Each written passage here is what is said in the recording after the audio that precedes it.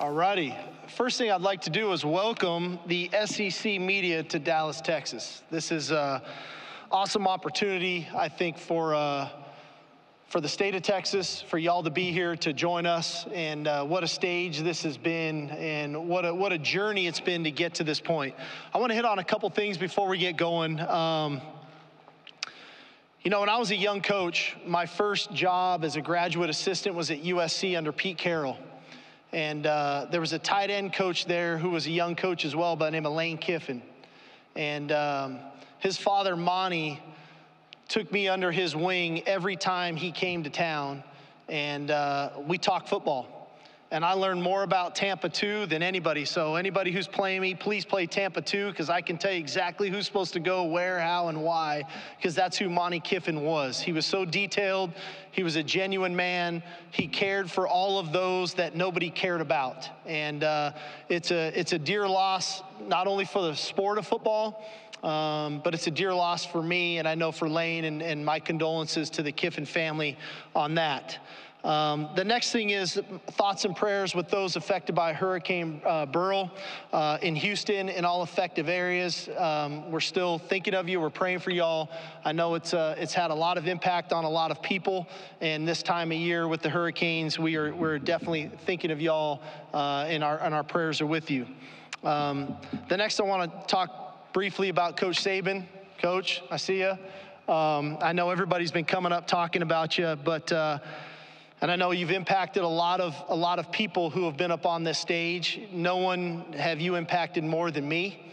I would not be standing here today without you and what you've meant to my career, to my life, and I can't thank you enough. And the impact that you've had on our game has been second to none, and I just can't thank you enough. I want to be able to publicly do that to you, Coach. Thank you very, very much. Next thing I want to shift gears to is talk a little bit about a couple weeks ago in Austin, Texas, and we had our SEC celebration, and what a celebration it was. And you could feel the excitement from Longhorn Nation, the fact that we get to be here today, this fall, playing in the Southeastern Conference is tremendous. That was a tremendous event. I was shocked, quite frankly, at the amount of people and the pageantry that was there that day. It gave me a little sense and a feel of what goes on outside of DKR on game day that I normally don't get to be part of. And that wouldn't happen without the leadership of President Jay Hartzell, Chairman of our board, Kevin Eltife, and our Athletic Director, Chris Delconte. Their vision to take the University of Texas into the Southeastern Conference was one that took a lot of foresight. I wish they maybe would have informed me before I took the job that this is what we were going to do. But I didn't get informed that until afterwards. But I said, hey, we already had to build a team that was going to have to beat the best team in the SEC if we wanted to win a national championship. So not much had to change there for us on that front. And then lastly, I'd like to thank Commissioner Sankey, his guidance, his leadership, to be part of this with him, what he's been able to do in this conference to put it on the forefront on the national stage has been tremendous. And I was just joking with him in the back. So we flew in this morning, we landed, and we get off the plane, we get in the Sprinter van, and we got a police escort to media days. If it just means more, I mean, it just means more right there. The fact that we had a Sprinter van with a police escort to come to this was tremendous. As far as our transition in the Southeastern Conference, I think the key word is respect. We have a ton of respect for this conference. We have a ton of respect for the teams, the coaches, the players, and the fans. This is the elite conference in college football, and we're fortunate enough to be part of it. And we won't do anything without having a level of respect of who we play, where we're playing them, the types of players that they have, the coaching that they have. And I think on the flip side of that, we have to go earn their respect. We're not going to get anything in this deal. Nothing's going to be free, okay? We're going to have to go earn the respect of our opponents, the opposing coaches, the opposing fans, and that's going to be kind of on the forefront of what we do. But the beauty of this conference is really the pageantry. You know, I've been fortunate enough to have spent 3 years in the Southeastern Conference. The pageantry of the games, the stadiums that you get to play against, the iconic programs, that's the beauty of the Southeastern Conference. And the fact that we get to be part of it now, it's finally here, is pretty exciting. It's just a great opportunity. As far as our team goes, I think this team has been really, really focused. You know, it's been a long time coming for Texas to get back to this stage. Last year was a tremendous run. We fell short in the semifinals in the Sugar Bowl, coming off of being Big 12 champions. We set a school record with 11 players drafted in the NFL draft, and that's a real credit not only to our coaches for trying to recruit good players, but I think to the development of our players in our program, not only on the football field, but in the weight room, in the classroom, and in life, that the NFL sees players in our program that can come in and enhance their teams to help them try to go win a Super Bowl. There's an idea of obsession going on in our locker room right now. They got a taste of what it can taste like, of being a Big 12 champion, playing in a college football playoff, and we fell short. And this idea of obsession, the obsession that our players have, is one that really came from them. They couldn't wait to get back to work. They couldn't wait to get back in the weight room. And when I took the job, I don't know if I could have said that. It was almost like kind of prodding cattle to make sure that what they were doing day in and day out to get them to that point. Now we've got a team full of hungry players. It's a competitive roster. And I love that about them, because in this conference, you got to have depth. If you don't have depth, and everybody wants to talk about the O&D line, yes, that's vitally important, and I think we've got great depth there. You got to have depth at quarterback. You got to have depth at running back. You have to have depth at safety. You have to have depth across the board. And for us to be able to sit here and say this is the deepest team we've had, probably the most talented team we've had in my 4 years here, I can unequivocally say that. And we lost some really good players a year ago, but we've got a very deep football team, one that we're excited about, and looking forward to watching them compete this fall. Off the team, we've got 3 players here with us today. We got Quinn Ewers going into year 3 as our quarterback, a guy who has gotten better from year 1 to year 2. He's really improved from year 2 to year 3. He's changed his body. He looks great. He understands the system. But the thing that I'm probably most proud of him about is his leadership. This guy is exuding confidence right now, and there's nothing better for anybody in your organization, for anybody in your building to walk in and to say, there's our guy. And our guy's exuding confidence. He's carrying himself the right way. He's doing things the right way, not only on the field, but off the field. He's our leader, and we can unequivocally say that about Quinn Ewers, and I'm proud to have him with us today. He's got a great belt buckle on, if you guys haven't seen it yet, and some awesome boots, if you were wondering. Kelvin Banks is also with us today, our left tackle, who's been a day 1 starter since he was a true freshman. If there's anybody in our program that I would say, hey, go emulate that guy, the way he handles his business, on the field, off the field, the way he works, first guy there, last guy off the field, that's Kelvin Banks. Now, he's going to be a high draft pick whenever that day comes, but the way he's carried himself has been super impressive, and his play shows on Saturdays, but it's who he is Sunday through Friday is really makes up why he plays the way on Saturday. And then Jahdae Barron's here with us as well, a guy who had a tough decision to come back for his senior season, came back. He's kind of the glue on the defense for us. He's heady, he's savvy. He can play multiple positions. He's tough. I love what he brings to our team. I love the leadership that he brings to the team, and so we're lucky to have him. As far as our coaching staff goes, one thing that we have going for us is coordinator continuity.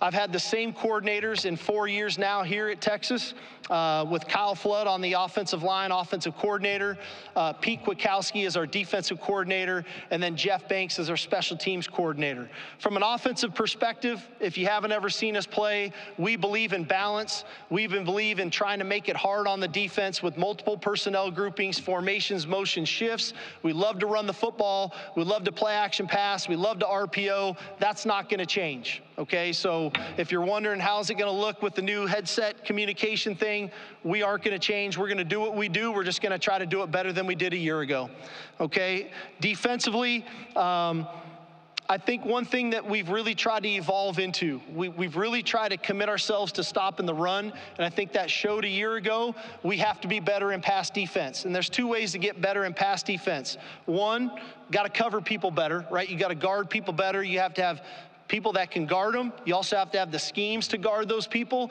but you have to have a better way to affect the quarterback. And so we've really tried to invoke that into our team of how do we create more of a pass rush to affect the quarterback, which I think we've improved upon this year, and we'll see the benefits of that.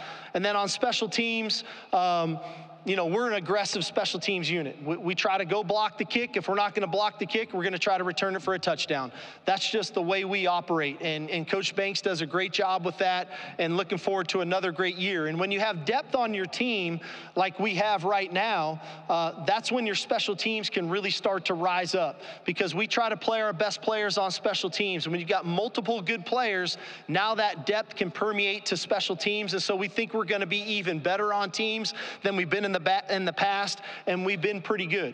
And in the end, for our team, we have to be mentally and physically tough. And that's the way we preach. That's what we teach. That's the way we work. That's the way we work in the off season. That'll never change. And for any of you who have ever been to Austin, Texas in July, and you start walking in DKR and running in DKR at 4 o'clock in the afternoon, you better be mentally and physically tough. And that's what our guys are doing right now.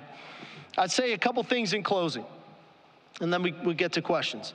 At the University of Texas, the standard is the standard, okay? Part of that standard is our culture, all right? Our culture is what makes us who we are. We take a lot of pride in our culture. We pour into our culture. We are a very connected group. We love one another. We work with one another, and that's not gonna change, okay? But at the University of Texas, part of the standard being the standard is competing for championships. I'm up here talking about football, but it's at every sport. It's at every level. And so regardless of the conference, and that's to take nothing away from the SEC, our goal is to come into this conference and compete for a conference championship. It is what it is. That's why you go to the University of Texas, so that won't change. And I want to leave you with this. When I took the job at the University of Texas, and I walked into DKR, and one of the first signs I saw was a quote that I've put up now in my office that I'll always and forever hold on to. The pride and winning tradition at the University of Texas shall not be entrusted to the weak nor the timid. And that's not going to change now that we've changed conferences. We're going to go attack this thing. Like I said, we've got a ton of respect for this conference and the teams in this conference, but we're going to go attack it, and we're going to go try to win a conference championship, because that's why we're at the University of Texas. So we're looking forward to it. We're looking forward to renewing rivalries with Texas A&M and with Arkansas. We're one of the few schools with realignment that has benefited from realignment, that we've gotten some rivalries back. And so we're looking forward to those things as well. And it's going to be a great year. We're looking forward to it. Thank you. Hook 'em. Okay, if you have a question, please raise your hand. Grant, Edley, or Kylie. Coach, we're going to start over on the right-hand side on the near aisle. Dennis. Sark, hi. Dennis Dodd, CBS Sports. I think we all totally get why Arch would come to Texas and basically face the prospect of perhaps sitting for 2 years, you know, the support system he's got, everything. But I wonder if you could just recount what that conversation was like, that may be the case, that you're going to get the training, you're going to get enough reps and experience here to get where you want to go. Well, I think that's something, you know, historically for us, you know, part of recruiting is your track record. And we've been fortunate to coach some pretty good quarterbacks. We've been fortunate to do it for kind of some decades now. We've been fortunate to have some pretty good quarterback rooms. And I think the Manning family is pretty well aware of that. And I think they trained Arch to try to put himself in the best position to try to play in the best conference in America, and then ultimately put himself in the best position to further his career playing in the National Football League. And so with that, you know, I think Arch's development has been important to the family, and he's reaping the benefit of those things. And so it hasn't been very difficult at all. I think it's been pretty simple for him. Coach, we're going to go straight in front of me, about 4 rows back. Kirk. Kirk Bowles from the Houston Chronicle. You haven't used a big rotation in your receivers, it seemed like, and with good reason. You don't want to take Xavier and AD off the field. But with so many in the portal, so many young receivers coming in, including Wingo, might you expand your rotation and play more of them, or it just makes it more competitive in practice? I think it's probably twofold, Kurt. We are gonna play more receivers. I think the length of this season, and because of not having all of the rapport with Quinn, some of that I have to feel out as games go. It is a very talented room for sure. And we've got 3 great transfers. When you talk about Isaiah Bond, Matthew Golden, Silas Bolden, 3 really experienced, good football players that came from good programs. We had signed a very good class the year before with Jonte Cook, DeAndre Moore, and Ryan Niblett. And then with this incoming class, I think it's pretty fair to say Ryan Wingo's a really good player for us. And so to think that I've got 7 quality players there, now, is it going to be a 7-man rotation? That'll bear itself out. But I do think we'll play more players than we have in the past. We'll rotate more guys than we probably have in the past. And then as we work ourselves through the season, when you start playing this many games, I'd love to tell you we're not going to get injuries. Injuries are going to occur. So we're going to play more players probably earlier in the season than we have, just because you don't have some of that experience that we lost from a year ago. But this isn't a lack of talent. This group is very talented, and by far and away our deepest receiver core that we've had in 4 years. Coach, we're going to go to the section to your right on the aisle. Hey, Steve, Cedric Golden, Austin American Statesman. There's a lot of Heisman hype with Quinn and Carson back. How does his demeanor make him ideal to deal with all that external noise? You know, I think Quinn's probably like the coolest guy in the room. You know, he doesn't get caught up in what a Heisman hype. Probably if you asked him, would he even know? You know, he's just not caught up in that stuff. When Quinn gets free time, he's going to go hunt or he's going to go fish. You know, when he's here, he's going to work, you know, and he's just working on his craft. He's being with his teammates. And so even in game, when you think about Quinn, when he shows those moments of emotion, right, on a great throw, it's almost like shocking to people, because even when the bad moments occur, he stays so calm and so cool in the moment that with the hype, I just don't think we have to worry too much about that. You know, he's more focused on trying to win a championship, playing the best football he can play, being the best leader, the best teammate he can be. That's probably more important to him than what award might be down the road, because some people are saying he might win it. I mean, there's so much football to go play. I don't think he's worried about it at all. We'll stay in that center section on the right-hand aisle. Kylie? Sark, Ralph Russo from the Associated Press. I know you probably would have loved to have hit the ground running and won 12 games in year 1, but what changed over those 2 years building up to year 3? Why was year 3 so much different? Why did it click? Well, I think part of it was our culture. We had to keep building our culture, the things that were important to us, right? And that takes time.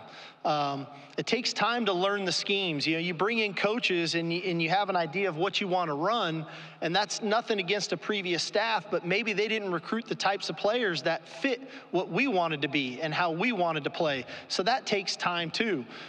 There's development of players in your program. And so, hey, I'll tell you this much, 5-7 in Austin, Texas sucks. That was hard. That was hard on me. That was hard on players. That was hard on a lot of people. Okay, 8-5 was a little more palatable for people, right? But as you continue to stay committed to who you are, and you stay committed to your course of action, you stay committed to what you believe in, over time you start to reap the benefits of that. With that comes sometimes you have to, people that were supposed to be good players when you arrived maybe aren't playing as much, and maybe the guy that fit you a little bit better, you have to recognize and you have to play him a little bit more. But everybody earned their opportunity in our program over the past 3 years, and the beauty of it has been our players recognize that, and then now they know the process to go make it work. I was telling somebody earlier today about a story about the leaders on our team. You know, when we had Bijan Robinson and Roschon Johnson, everybody raved about their leadership ability, but we only had a couple of leaders. Last year, we raved about the leadership of about 5 or 6 guys, Jordan Whittingtons of the world, right? Byron Murphys of the world. This year, I could probably tell you I got 25 leaders, because these guys have grown up in our program. They don't know any different than our culture. And so now when I don't even have to speak very long about what we believe in, because they live it every single day and I watch them live it every single day. And so that's the process, right? You're trying to develop leadership. Well, leadership takes time to develop. You just don't anoint a guy a leader if he doesn't believe in the core values of the organization. Coach, we're going to go straight in the front of my section, about midway back. Steve, Eric, Henry Horns, 24/7. Kind of piggybacking off of Kirk's question. Last year, you talked a lot about the versatility of the team and helping you win in games with JB gone and the receivers and JT. Just wondering, what do you see as the next kind of natural evolution for the offense? Well, I think, without telling Coach Norvell at Colorado State what we're going to do in week 1. Part of it is we always try to stay on the cutting edge. I never want to get stale offensively. And I know what I said earlier, we're going to be who we are. But with that comes all of the subtle tweaks and things and formations and motions and personnel groupings and how do you group people the right way and to take advantage of it. Part of that is trying to play your best players. All right. Part of that is how do we tax the defense? And so we do have a very versatile offensive team. The fact that we've got very versatile runners. We got versatile tight ends. The addition of Amari Niblack has been great. Juan Davis, who I've been so impressed with coming out of spring ball and this summer. Gunnar Helm, we found out a lot about him when JT went down last year. We use an extra tackle at tight end some. So we try to do a lot of things to people to make them prepare for it. And then in game, what are we going to call that game that maybe they didn't practice quite as much, or, hey, they have a deficiency here, let's go attack that a little bit more. So I'm not trying to avoid the question, but sometimes it's we implement an offense and then we tap into different aspects of it from week to week that we think, behoove us to be successful. So we're going to go into the section to your right, just midway back. Olin. Yeah. Olin Buchanan, Texas coach, you have the unique experience of having coached in the Iron Bowl and the Red River rivalry. Now, last month in Destin, your athletic director said the Texas-Oklahoma game was a bigger game, a bigger event than the Iron Bowl. So what is it about that game that makes it a bigger event than the Iron Bowl or other SEC rivalry games? Well, I think this, and I've been fortunate. Like I said, I've been part of the Iron Bowl. I've been part of the Apple Cup in Washington. I've been part of SC, UCLA. I've been part of some great games. This is the most unique game for sure that I've ever been a part of. When you pull into the state fair and you start smelling those corn dogs and turkey legs and there's fans from both teams and then you get in those locker rooms and the locker rooms literally are 20 feet apart and you're staring at each team and one goes first, the next one goes next, and it can get a little contentious in there, but that's okay. And as we come out of that tunnel, and that's OU's tunnel, and we're staring at a sea of burnt orange, and you just want to get there. And it's a unique game because half of the game is a home game. The other half of the game is a road game. And I had to learn that the hard way in year 1. We got stuck in OU's end, and we were false start, and we couldn't do anything right. And so you have to play to that style of game. But it being split right down the 50, it's the who's who on the sidelines. And I'll tell you this about both teams. Both teams play as hard as they possibly can play in that game. And again, that's to take nothing away from any other great game that I've been part of, but this one is uniquely special. I think Norman's about 2.5 hours from Dallas. We're about 3 hours from Dallas. And the fact that we kind of come upon the state fair here in Dallas is really special. And so it's a game that I'm humbled and honored that I get to be part of. I'm getting to go coach in my 4th one, and looking forward to the opportunity. Coach, we're going to go over to the right side on this near aisle. Sean, J. Roger from CBS Sports. Coach, you mentioned rivalry games, of course. Since you've been here, what have you heard about the Texas A&M rivalry, and what kind of buzz is there for this game coming back? Well, it's a great game. It's a game that, like I said, divides households, and one that, it's interesting. Our players, I listen to our players talk sometimes, and they're like, our players are probably way more excited for this game than most fans would probably think because we haven't played the game in a while. But the majority of the players on our 2 rosters probably went on visits together at, if not one school, both schools. And one guy chose Texas and one guy chose A&M. And so I think there's a great deal of excitement. I know Coach Elko's done a great job in that program in a short time being there. It's going to be a great environment in Kyle Field Thanksgiving weekend. So we're definitely looking forward to it. Okay, we have time for one more. We're going to go right here in front. Jenny.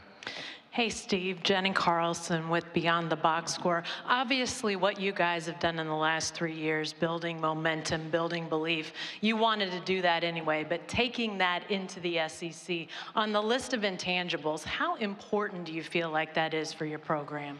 Well, it's critical. This is an elite conference. And it's going to take week in and week out work ethic, preparation, innovation, toughness, mental toughness, physical toughness, perseverance, mental fortitude if you get knocked down to get back up. Like, it's going to take all the stuff we went through the last 3 years and put it in 1 year, because that's what this conference challenges you on. You're playing at an elite level week in and week out. And I think that's what those 3 years have to roll into this year. And that's my challenge as a coach, is to get our team in that frame of mind, but yet still enjoy the experience. There's nothing like playing college football. It's the greatest sport in the world, and I know we're going through all sorts of different changes right now, but the popularity and the excitement around college football right now is bigger and better than it's ever been. Okay, and so through all that stuff I just talked about, I want to make sure our players enjoy this. I mean, you think about it. I talked about 3 rivalry games in one season. How many schools get to say that? And so we're looking forward to it. It's going to be a great opportunity, and look forward to seeing y'all. And if you haven't been to the Red Rivalry game, you should come. It's an amazing game. Appreciate y'all. Hook 'em. Thank you. Thank you, Coach. Thank you very much.